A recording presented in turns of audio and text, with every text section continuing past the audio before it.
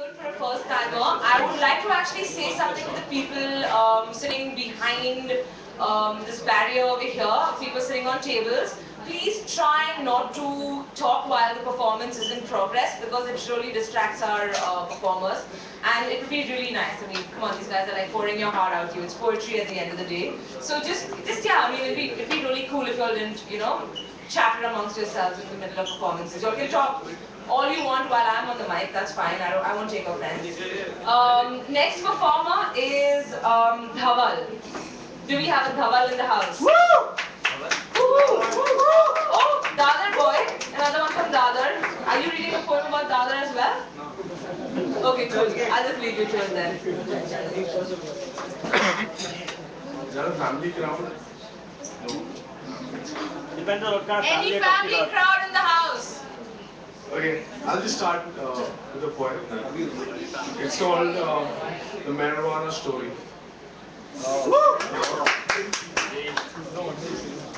That annoyed with weed and then a couple of V's. I had a thrice to puke and then a double to pee. All this shit got me thinking, the crowd's noticing me. Shit, I'm out of my mind now, so noticing me. Marijuana makes me always want to do some bad stuff, so I'm a bluff. I did not get high on the last puff. Now that's enough. I don't want to get no overdose. Case closed, I'm high, and I see a naked lady ghost. So when I went to get her, she vanished like the last time. I could have laid her tonight. She was fine like white crack lines. Then I went home walking, damn, back to those broke times.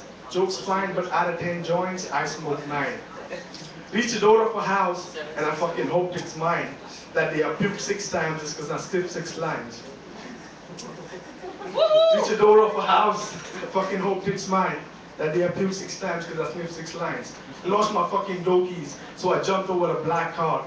What do I see? My neighbor's taking a dump in a backyard. And then she ran inside and she was crying a little bit. And then I see my motherfucking keys lying in her shit.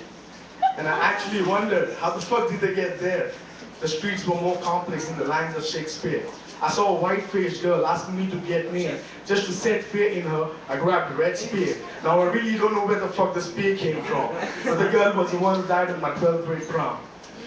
Then I ran inside before she could pounce on my head. What do I see? Aliens making out in my bed.